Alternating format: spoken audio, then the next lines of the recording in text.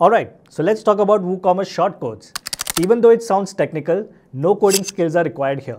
They are basically small lines of code that you can copy and then paste into your site to get different functionalities. Now, WooCommerce shortcodes help you display products in different ways. I'll quickly show you how to do all of this, and that will give you a good overall picture on how to use WooCommerce shortcodes. Let's start with a new page. Add a heading by clicking this plus sign and change the heading size to H3. Then search for the shortcode widget and add that here. Now it's time to add a first shortcode here, but there are some formatting rules here. You need to always write shortcodes in lowercase, use underscores for text and spaces for variable separation. Enclose the value within double quotation marks and the whole shortcode within the square bracket.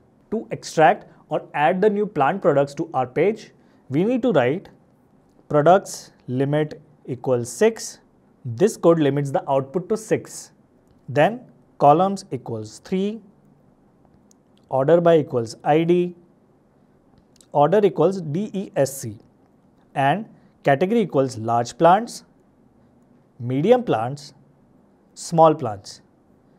Now when we save and view the page, we can see the updated page with a list of new plants added to our store. To learn more, click on the link below to check out the full video.